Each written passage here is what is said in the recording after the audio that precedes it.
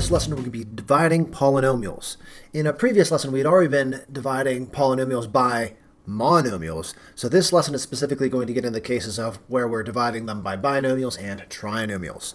So let's get started. First, we're going to start with a monomial divided by a binomial.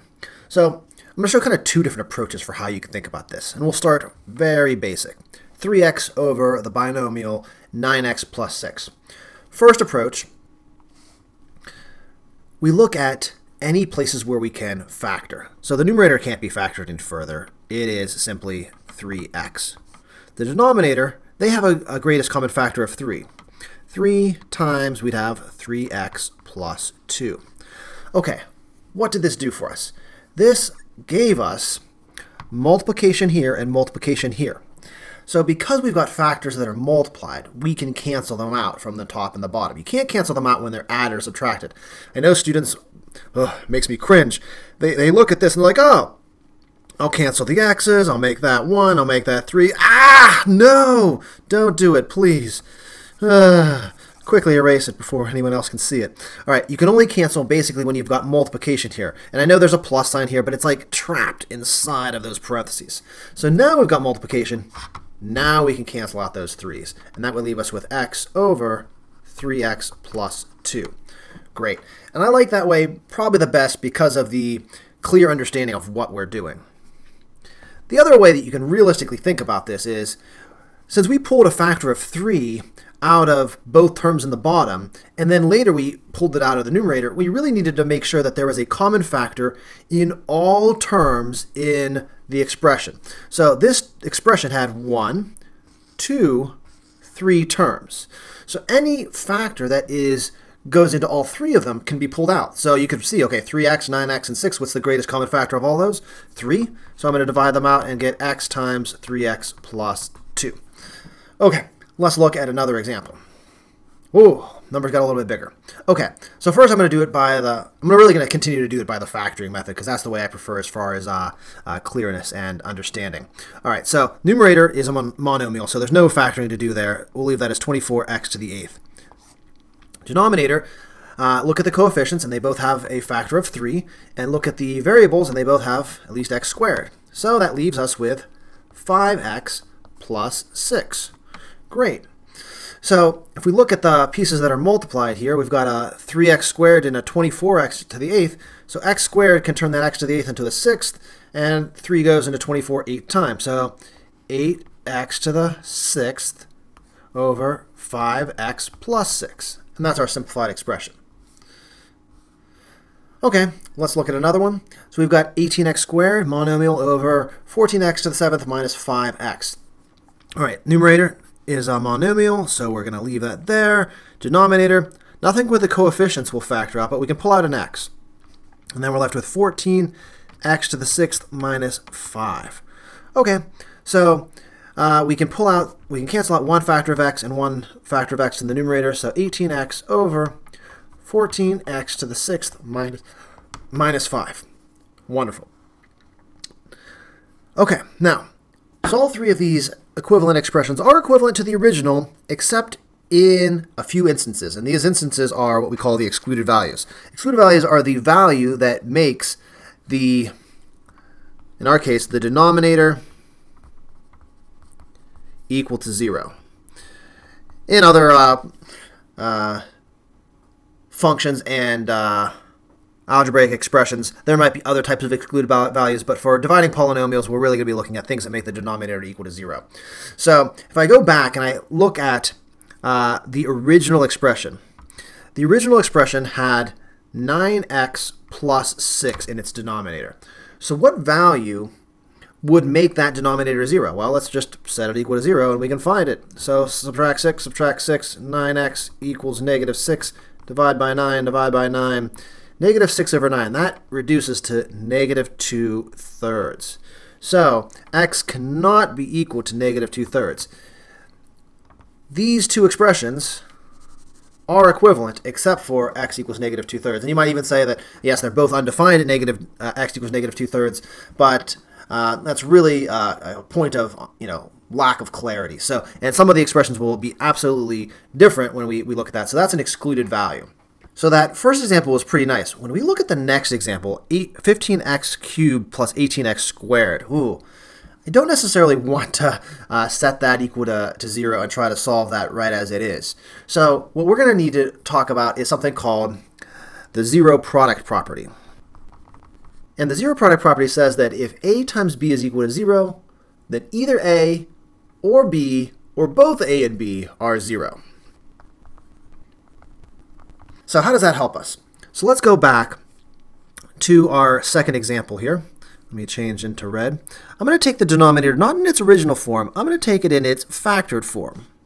So that was 3x squared times 5x plus 6. Okay, so the zero product property says that when we have things multiplied together, the only way for them to equal 0 is for one of those things to be 0. Well, that makes sense. 5 times 0 is 0. 0 times 7 is 0. So if I have two things and we multiply them and it's equal to 0, one of those things has to be 0. So this allows us to, instead of solving this long equation, to say, okay, wait, we can make this just 3x squared equals 0. That's one factor is equal to 0. Or 5x plus 6 is equal to 0. Those are two much simpler equations for us to solve. The first one, divide by 3, we get 0. Take the square root, we still get 0. So x cannot be 0. The second one, we subtract 6 and divide by 5, and we get x cannot equal negative 6/5. So in this instance, negative 6/5 would still cause division by 0 in the simplified answer. So it's still a problem. But I could plug in 0, and if I plugged in 0 into the simplified answer, I'd get 0 in the numerator, and I'd get 6 on the bottom. So I'd get 0 as the value of that expression in the simplified expression. But in the original, if I plug in 0, I get division by 0, which is undefined. So that's a clear instance where a value in the simplified expression is very different from a value in the original expression. Okay, let's go ahead and move on to a situation where we've got a binomial divided by a binomial. The best thing to do to start off is to look at both numerator and denominator and see where can we factor. So with monomials, in the previous examples, we couldn't factor that, but now we are looking to factor both numerator and denominator. So we look at 35x squared plus 20x. All right, so definitely a factor of 5 goes into both, and then a factor of x, and that leaves us with 7x plus 4. And the denominator, another factor of 5 comes out. That's nice. And that leaves us with 3x plus 1. Okay, so at this point, we want to consider our excluded values. It's best to kind of get them into this stage here, and we're really just focusing on the denominator. So the denominator here is 5 times 3x plus 1. Yes, there's two factors, but 5 cannot equal 0. So the only thing that could equal 0 would be 3x plus 1.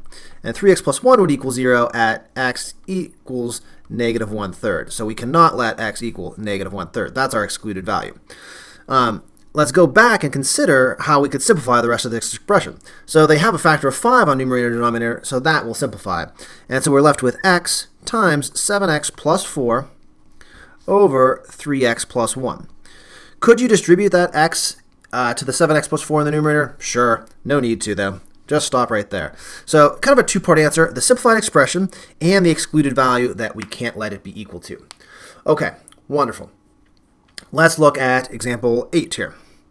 All right, numerator, denominator, let's try to go ahead and factor both of these. The numerator here, 7x goes into both, leaving us with 7x minus 5. And in the denominator, 5x goes into both, leaving us with x minus 5. Great. All right, so this time, no coefficients are canceling, but an x cancels. But before we do that, before we cancel that out, let's consider the excluded value. So either 5x is equal to 0, which means x cannot be equal to 0 itself, or x minus 5 can't be equal to 0, which means x cannot equal 5. So we have two excluded values. X cannot equal 0, 5. And I'm right, all right if you write them there with a comma there. All right, for simplifying our expression, we cancel out the x's, and we're left with 7 times the quantity 7x minus 5 over the quantity 5 times x minus 5. Great. There's the two parts of our answer. Now let's look at an example of a trinomial with a binomial. So I didn't specify which one is numerator and denominator. We'll look at both, where the numerator is a trinomial or where the denominator is a trinomial. So the first example here, x squared minus 14x plus 40. So now we have to employ some of our other factoring techniques other than just pulling out a greatest common factor. So for the numerator there, we're looking for numbers that multiply to positive 40, that add to negative 14. And so those numbers, negative 10 and negative 4. So that's how the numerator factors, and the denominator is x minus 4. Whoa. You're seeing something weird happening, and you're thinking, oh, wait, can I cancel something? Yes, you can. I know you might have hung on to that thing about you can't cancel when there's addition or subtraction. Well, let me insert something that seems silly. I'm going to pull out the greatest common factor of the denominator. Well, what is that? 1. So I could make this 1 times x minus 4. And once I do that, now I can see that I could cancel an x minus 4. It is a whole factor. It's a binomial factor. And so because it's a multiplicative factor, we can cancel it. But before we totally move on and forget about that, we need to remember that the excluded value, so x minus 4 cannot be 0, so x cannot be equal to 4. So that's our one excluded value. Once we cancel it, weird things happen. We actually don't even need to have a fraction anymore. We can just have x minus 10. And so the weird thing about x minus 10 is you can put any number you want in for x, and you're going to get a real number. But you still can't plug in 4. You can't plug in 4 because in the original expression, if you plugged in 4, you'd get a weird answer. So you can't plug in 4 here into this simplified expression, even though as it looks safe to do so. Okay, let's go ahead and try another example. This time we'll try one with a binomial on the top and a trinomial on the denominator. Okay, numerator we'll leave as x plus 8. Denominator, we're looking for numbers that multiply to 16 that add to 10. So that's x plus 2 and x plus 8. What a coincidence. We see an x plus 8 on the top and the bottom. You should be kind of looking and anticipating things like that to happen. So because the denominator has 2 binomials, we need to consider both of those because of the zero product property. X plus 2 can't equal 0, and which means x cannot equal negative 2, and x plus 8 cannot equal 0, so x cannot equal negative 8. So 2 excluded values there. The x plus 8 cancels. Wait a minute. What's left on top? Remember, we said that this is like x plus 8 times 1. You can't cancel out the entire numerator and leave nothing in the numerator. So what's going to be left in the numerator is a 1. In the denominator, we're left with x plus 2. And the excluded values are x cannot be equal to negative 2 and negative 8. Wonderful. Be ready for other forms of factoring that might come up, like a perfect square trinomial there in the numerator, or AC method trinomial like number 16 in the numerator. So we get all kinds of different factoring types that we might see. Okay, now let's go on to factoring a trinomial by a trinomial. That's like the most fun possible. So let's get started with number 19. All right, so you notice that both the numerator and the denominator have coefficients other than 1. Now, the numerator is actually much worse than the denominator, because the denominator, the first thing you should always be looking for is, can I factor out a GCF? So in the denominator, I can. So in the denominator, I can make this 5 times the quantity x squared plus 11x plus 18. That makes the bottom much easier to factor. The numerator doesn't have that advantage. So I'm going to take the numerator and work off to the side here for a second. I'm looking for factors of 2 times 63. So the nice thing about this is that the coefficient of x squared is 2, which is prime. But 63, that's 9 times 7, or 3 times 3 times 7. So we're looking for a combination of those that's going to add to 25. So we could start with 2 and 63, but we can see right away that's not going to be 65. So let me try 6 and 21. All right, so 6 and 21, that doesn't do it. That's 27 as our sum, so that's too high. So instead of that, let's try 9 and 14. 9 and 14, that's 23. That's too low. Okay, so we have to find a number that's in between 6 and 9, so that's got to be 7. So 7 times 18. 7 times 18, 7 and 18, that adds to 25. So what does this mean for our numerator? The numerator, we're going to break it up as 2x squared plus 2x squared plus 18x plus 7x plus 63. All right, we group the first terms. We group the last terms. We pull out a 2x from there, and we get x plus 9. And then we pull out a 7 here, and we get x plus 9. How nice. All right, so 2x plus 7 times x plus 9. All right, I'm going to throw that back up here. 2x plus 7 times x plus 9. That's how the numerator factored. We still have to factor the denominator a little bit more. So I'm going to rewrite this down. 2x plus 7 times x plus 9 all over 5 times. Okay, let's look at this. This is a trinomial with a equals 1, so we're looking for numbers that multiply to 18 that add to 11. So that's going to be x plus 2 and x plus 9. Wonderful. Okay, we're going to pause at this stage to look for any excluded values. Hopefully you're getting quicker at this and you realize that the excluded values would be x cannot be equal to -2 or -9. Now, when we go to cancel, we notice we have an x plus 9 on top and bottom, so those can cancel. So on the top, we have 2x plus 7.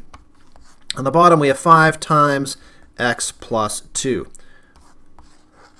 Wonderful. Let's just try one more. Let's go down to example 45 here, I think. Yeah. So that last one was a doozy because we had some really hard factoring situations in there. All right, so let's look at this one. Both of them are trinomials with a equals 1. So we're looking for numbers that multiply to c that add to b. And now we've just circled everything, and so what's the point of that?